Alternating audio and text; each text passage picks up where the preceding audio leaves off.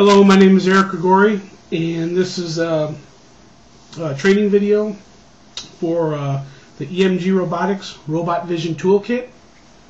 And in this video, we're going to cover making the robot walk using an accelerometer. So you can download the Robot Vision Toolkit at www.emgrobotics.com. When you download it and install it, you'll get a folder similar to this. It's going to be either your C or D drive, EMG Robotics, then Robot Vision Toolkit.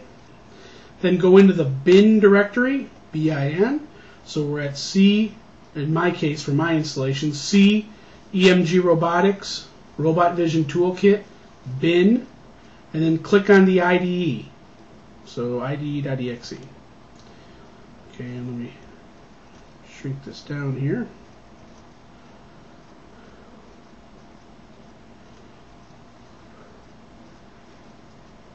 Okay, so this is the IDE. I'm going to get the whole thing in the window here.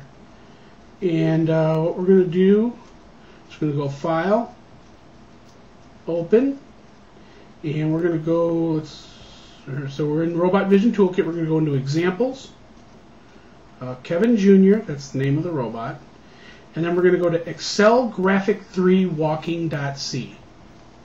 Okay, so this demo is going to cover a couple of things. It's going to cover the accelerometer. It's going to cover the robot, the robot that you can see actually here. Okay, and then it's also going to cover the graphics, the 2D graphics module in Robot Vision Toolkit. So what I want to do now, a description of all the code is up here. It's pretty heavily commented. What I wanted to do is highlight one section of code, because you may have to change this section based on your robot.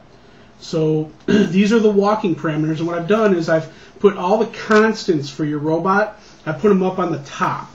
So they're right here.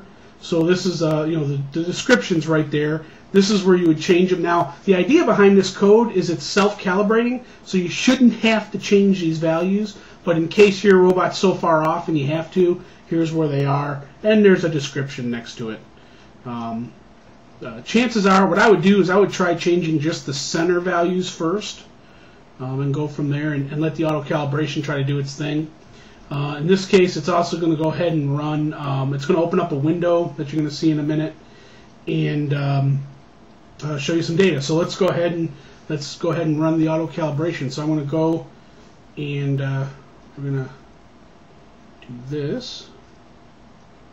Oh, here, actually, let me go ahead and run. Let me go ahead and power on the robot. So, there you go. Yeah, he's he's where he was this morning. And we're going to go ahead and click on Run. Run, and I'm going to grab the robot because he's going to jump. There he is. Okay, now what it's doing now is it's calibrating.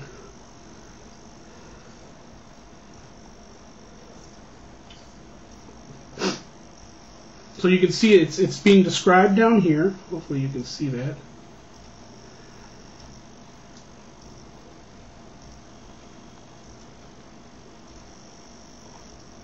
So down here it says calibrating. So what you want to do is you want to just put the robot, let him sit steady, and he's going to calibrate. And what he's doing there is he's just calibrating out any errors from a stand-up position.